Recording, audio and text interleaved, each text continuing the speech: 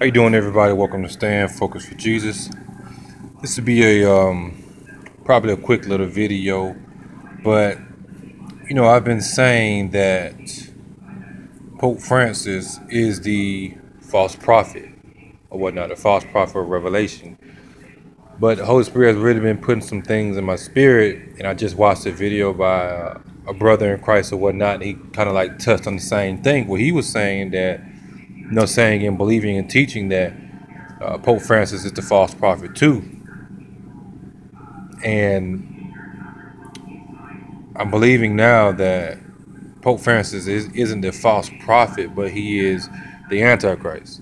Now, I'm not saying for sure or 100% that he is, but just based off of scripture that he gave brother in Christ or whatnot, and what the Holy Spirit has been revealing to me, Pope Francis is possibly the false, not the false prophet, but the Antichrist or whatnot, and not the false prophet, as some of us have been saying. Myself, I have said that he is the false prophet of Revelation.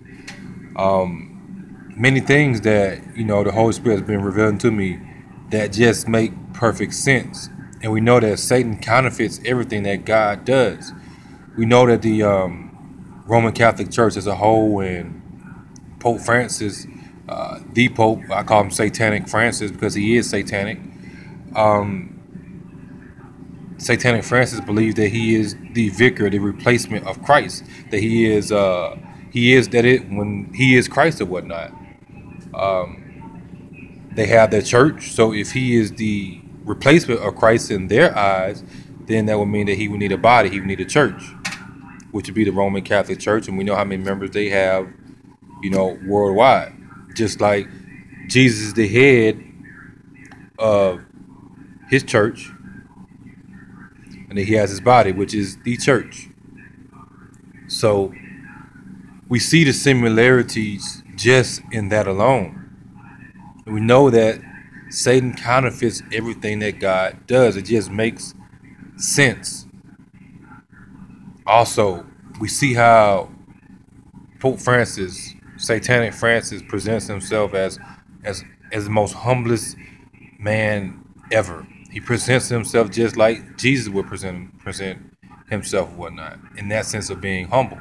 But we know that his humility is false.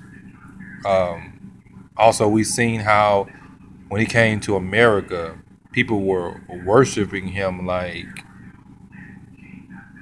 crazy. It was ridiculous. You had the guy from Philadelphia who drank his water. Like, really? He stole the water to drink it, and this is why, like, the water was so holy or whatever. All type of different things that we can go down and listen, compare and see. Okay, this stuff is starting to make sense. This stuff is starting to line up or whatnot. So, also in Revelation, the Antichrist comes before the false prophet, and then that coincides with what's in First Thessalonians about the Antichrist being revealed or whatnot.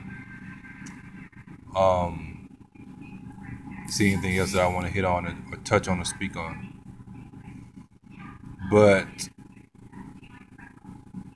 I believe that, I'm not 100% sure on this, but I believe that Satanic Francis, either him or whoever, comes after him, if somebody does come after him, whatnot. We know about the prophecy, if you want to call it that, that they say that Satanic Francis is the last pope.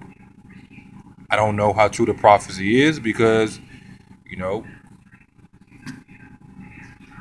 it hasn't came to pass yet. So we don't know if he's the last pope or not. Somebody may come after him. We don't know that. Just have to wait, wait it out.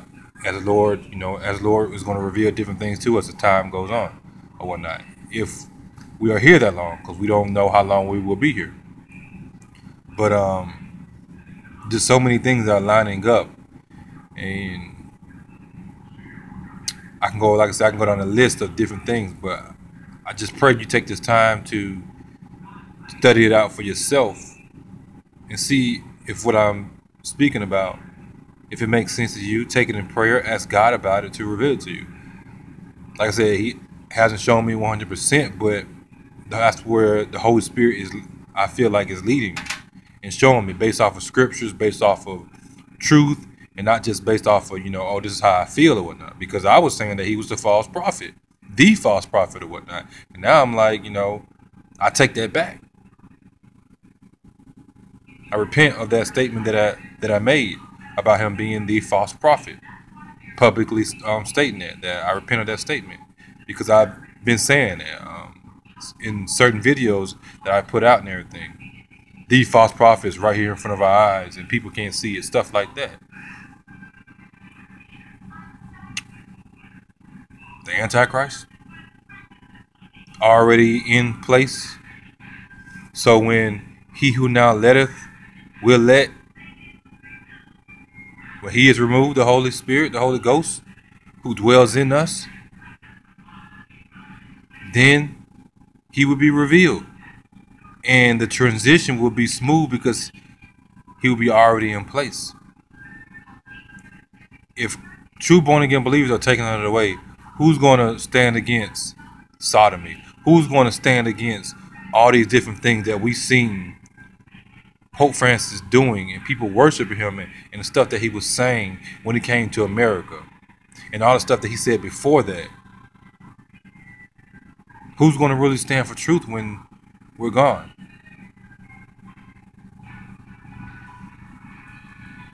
You can't take away the Roman Catholic Church out of Bible prophecy. I mean, you know that they play a major part in it. So, if you have any questions, comments, concerns, or you want to add anything, I don't have all the answers. I'm, learning and growing just like each and every one of you. And that's the purpose of the videos I put out, so we can, fellowship and, as you know, God tells me to do, have the people to think, which is you. God makes me think, and I turn around and I do what God is giving me to do, to have you think. And that's what I'm trying to do, have you to think and not be comfortable in your walk in the faith of Jesus Christ, and be led by the Holy Spirit so we can all grow in God's grace and share the truth, and more importantly, to share the gospel of Jesus Christ. So if you guys have anything on your mind, if this has been on your heart also, or you want to share anything, hey, share away. I'm listening.